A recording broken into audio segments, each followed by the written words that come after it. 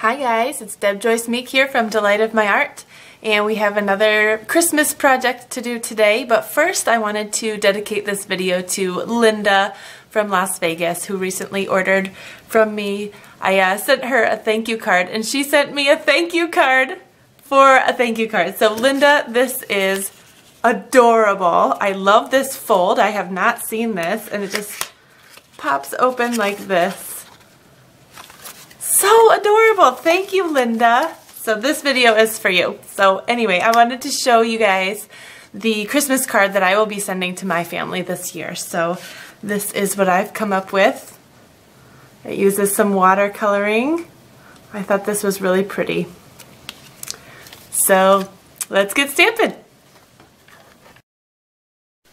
Okay, so here's the project we're going to be making today, and here's the finished card. We'll need one white, Whisper White cardstock card base, and then one piece of Whisper White, 1/4 inch smaller, so 4 inches by 5 1/4. We'll need a piece of Whisper White scrap for the stocking here, an envelope, of course, because we always decorate the envelope. I love that. And then a scrap piece of the lemon lime twist, and we'll just cut that into little pieces there. And then this shimmery white cardstock I've cut with the stitched shapes framelits in the second largest circle. I love how this shimmers.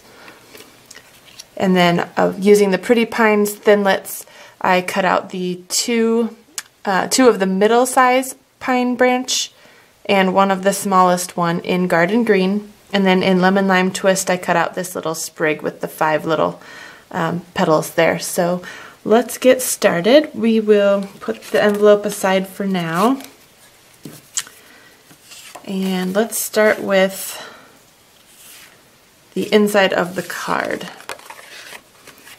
What I've done here is used this stamp set, which is Snowflake Sentiments. This is one that is a carryover from the holiday catalog, so I'm going to use this Merry Christmas from our family to yours because this is my family's Christmas card this year. So I've got that stamped or on the block already, and we're going to use basic black. I always like to stamp the inside of the card first when I remember, because it stinks when you create something really beautiful and time-consuming on the front of the card and then you stamp the inside of the card crooked or something silly. So I'm going to put this here so I have plenty of room to write underneath it. That's lovely. Okay, we'll set that aside to dry for now since this archival black ink takes a little bit. Actually, since we have it open, we may as well stamp this Merry Christmas right here on our scrap lemon lime twist. This Merry Christmas is actually from the Merry Patterns stamp set.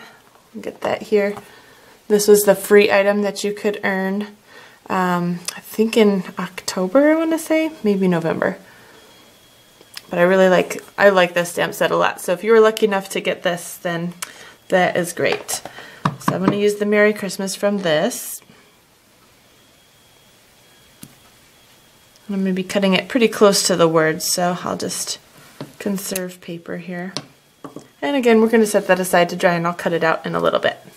So we can put our black ink away because we are done with that now. The other ink colors that we're going to use today are Real Red, Pool Party, Garden Green, and Lemon Lime Twist. I really like this color combo. It coordinates with the Quilted Christmas Designer Series paper. Here's an example of a couple pieces from that. So I think this is really pretty. The only color that I'm not using from this set is Blushing Bride, which is also used in there. But let's go ahead and stamp the stocking here on our scrap piece of Whisper White.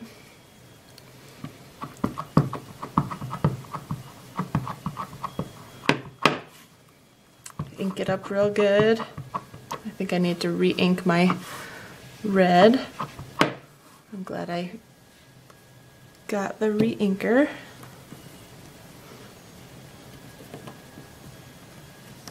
Give that a good press. Oh, I'm going to try it again. I'm actually going to get out my,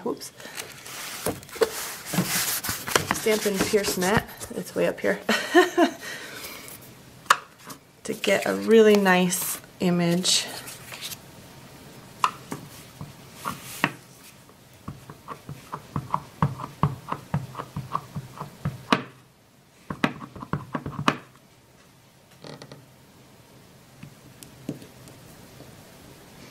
Give it a good press where it didn't get a good impression before. That's much better. This thing is really helpful. If you find you're having trouble getting a stamp to really get a good image, that is very helpful, especially with the photopolymer stamps. Okay, so I still need red for, if you can see this, there's little berries inside of the twigs here. Like there. And in between these, oh, I've got ink on my hand, so I don't want to mess this up. But we're going to go ahead and stamp the background here before we emboss it. It is embossed with the softly falling embossing folder, with the snow heavy at the top and then lightly falling down. So let's go ahead and get out our piece. Where did my piece of paper go? Oh, it's got all these little things on it, that's why. Okay, so I want this to kind of go here-ish with some things sticking off this way, so I'm going to leave this here while I stamp some things. So I've got these little pieces from the Hang Your Stocking stamp set. I've got the little berries from the holly, and then this little star design that's kind of mimicked in the stocking here. So I'll be using those as little flourishy background bits behind all of this stuff. So I'm going to get out the Pool Party and the Real Red. We were already using Real Red. Let's keep going with that. I'm going to put this over here so I don't dip my arm in it, because that would be silly. Okay, so I want this to be kind of over here-ish and down here-ish. Sounds good. And then we'll get out the Pool Party ink. I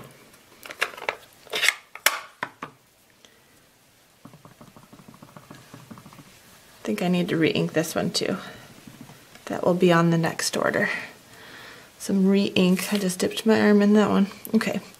I want this one to peek out from the background, so I'm going to move this out of the way just a little bit here. This one's going to be off to the side like that one. And this one's going to be tucking in too. Just a smidge. I like that. Okay.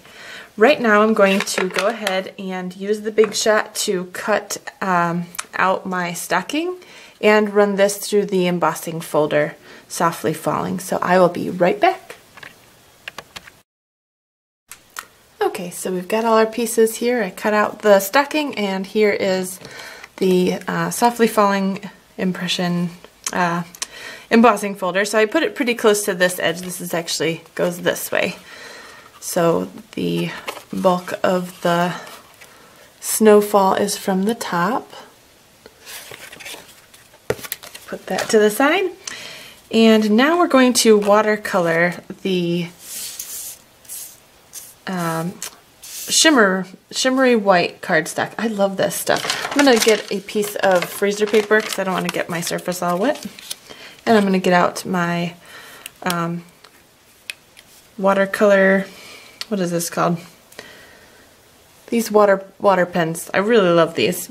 I'm having a blank for what it's called right now. And I have a piece of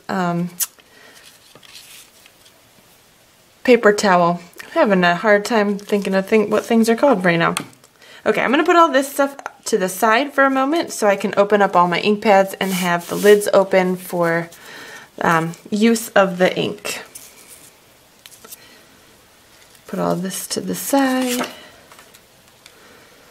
Okay, so we want garden green and lemon lime twist on this one. And Pool Party. So 3 colors on the background of the circle. So I'm going to give these a good press. This one was kind of dry, so I had to press it pretty good. Okay, I'm going to leave that there. That one's pretty juicy. Okay. All right. Aqua Painter, that's what it's called. Okay, so I'm just going to get some water going so that's ready. And I'm going to start with the lightest color. I'm going to start with this Pool Party. And I'm just kind of going to squeeze some water out. So this is going to be pretty wet. I'm going to blob it here and over here. It kind of looks like the world a little bit, actually. Joy to the world, right? Christmas. For more intense color, don't add more water. But I want this to blend with the other colors, so I don't want it to be too dry.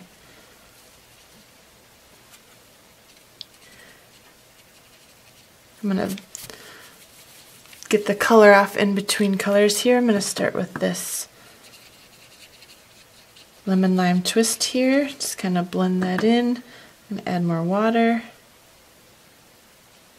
It's really swirly now.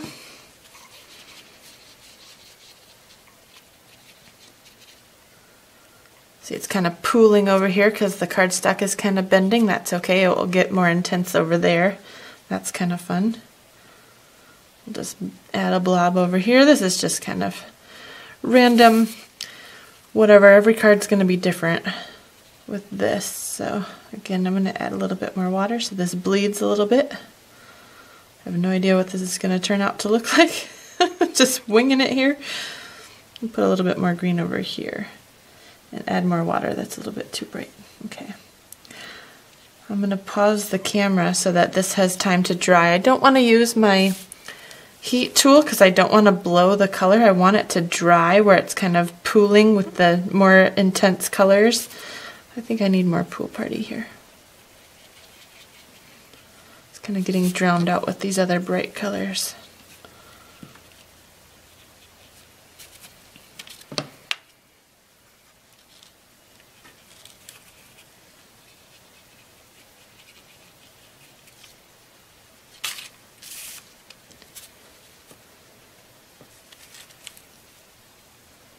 So you can see my water's kind of, or my color's kind of oozing all over the place.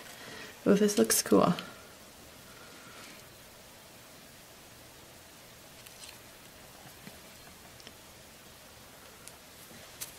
I think I'm going to get a little bit more lemon lime twist here. Oh, some of it just ran right off. This is why I'm using freezer paper. Kind of helps. It's getting really, really bendy. It's okay, we're going to use fast fuse to make this nice and flat on the project. Onto the card.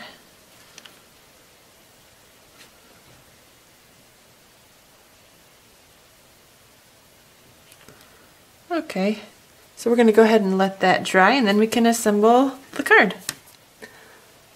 I'll time how long it takes. Okay, so it looks like it's been about 12-ish, 15 minutes. So I've got all the pieces here to get put together, and then I've got the card base off to the side here. So let's go ahead and place everything on without gluing it. Let's cut our words out here. Merry Christmas. Just gonna cut it pretty close. Doesn't matter if it's not fully straight. Just do your best.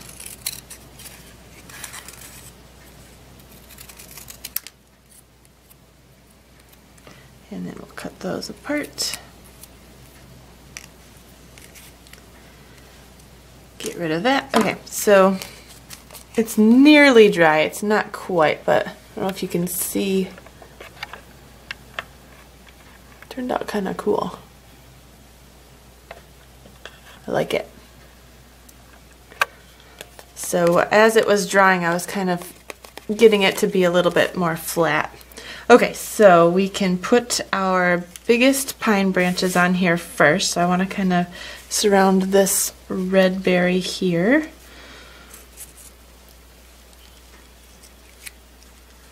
Kind of have that poking in between those two.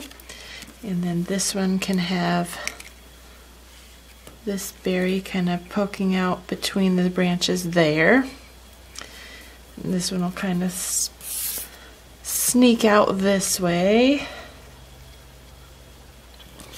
And then this will go here-ish. I guess I need to pull this out just a smidge. This is where the adjusting comes in. And then this will kind of go there-ish. Okay, so, and then of course the words. That looks pretty good. Am I too far away? Let's zoom in a little bit. Okay, so I'm gonna put these things off to the side. Looks like that's laying about the fourth branch down on there, and then the third branch down on there. Okay, so I'm gonna move this stuff off. Looks like this little thing is pointing right at my little blue thing. I'm just gonna try to remember where things were. Okay, so I'm just gonna put some fast fuse where I know that circle's going in the middle, and this should hold everything until I get the circle on there, which will really hold it. So, something like that.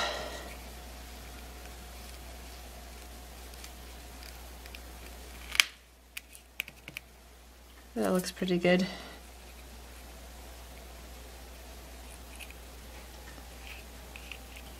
Oh, I don't have any adhesive right there. Okay, maybe a little bit more right there. And then a little bit more, just so this has somewhere to land. Okay. Okay. So now we're gonna place the circle on there. Does everything look good? I think so. Looking cute. I like it.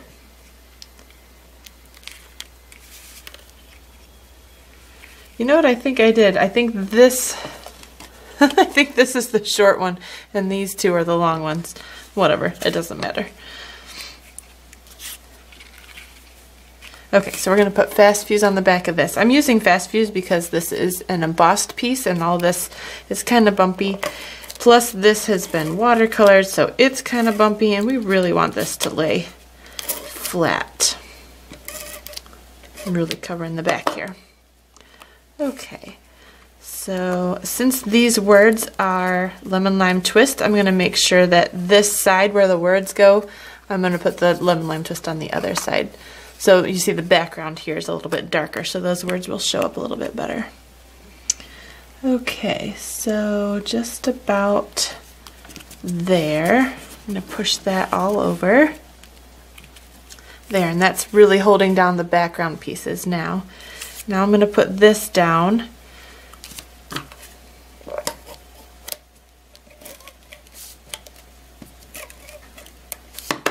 Okay. I'm going to have the heel kind of overlap the little green piece here. Just a smidge. And then we're going to hang these off the edge of the circle just a tad. So I'm going to put adhesive just on the left side of the words. Oh, I stuck it to my paper. Fold that back in. Oop, now it's stuck to my finger. Okay. Like that. And then again, with this one, fast fuse is a little goopy, so if it comes off the sides, just kind of peel it back to the back. Okay, so I'm going to center this Christmas right underneath the Mary, but they're both kind of hanging off the edge, and tap that down. Now this piece will go on the front of our card. I think this looks nice. Come out a little bit. Now I used a card base that has a little bloop right here, but I knew that this was going to cover it, so not a problem. So I'm going to go ahead and I'm actually going to put fast fuse on this piece. Not too close to the edge, because I know this will be fairly close to the edge, but scoot it here. Okay. Oops. Stuck to that other piece. Oh good, I got the words in there right. Always got to double check. I forgot. Okay, so line up the bottom two corners, and then the left side and the final side should be nice and straight as well. And there we go. So now we got to decide how to decorate the envelope, and I didn't actually plan this part yet, so let's have fun. Don't want to put it on this adhesive piece. I'm just going to roll that away. Okay, so I like to decorate the back flap and then something on the front. So I'm thinking that I'm going to put this little stocking on the front and maybe holly on the back flap. I think that would be good. Okay, so I need real red and the garden green. Where did I put that? I think it's over here. Okay, so now I got to get those stamps out. Get a block. Get my cute little stocking in real red. And again, I'm going to get out my mat here so that I don't biff up the envelope. Okay.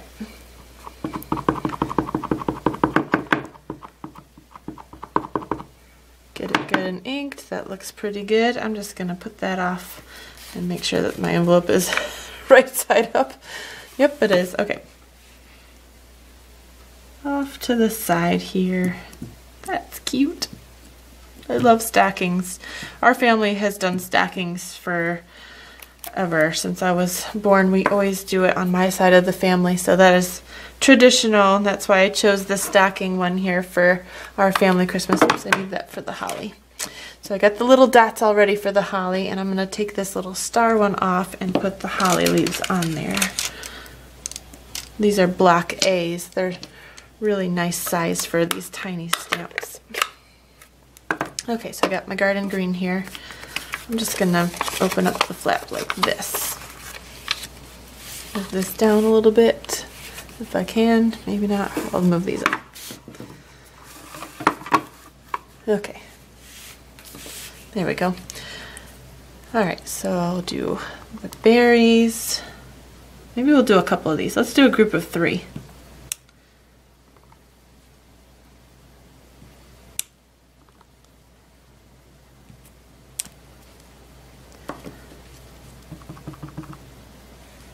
So this will go off. See, let's do this bottom one first so we know where the other ones can go. I think I need a little bit more ink. 1, 2, 3. Okay. So there is our card and envelope. So let me know what you think about this project. I really like it. And again, thank you, Linda, for placing an order. Again, today is another free shipping day. Most of you watching this, it will be past already, but they've done 2 free shipping days this month alone, which is fantastic and really cool. So there are a few items that are retiring, a few items on sale, and of course always check the clearance items. So make sure to check that out. My online store is delightofmyart.stampinup.net, and then you can click on the drop-down menu to shop now. And please visit me on Facebook or Pinterest. Everything is Delight of My Art. So thank you for watching and have a great day. Please comment below. That just makes my day. And like this video, because that small little gesture will really help me in the search engine. So have a wonderful Christmas, guys. Thanks. Bye.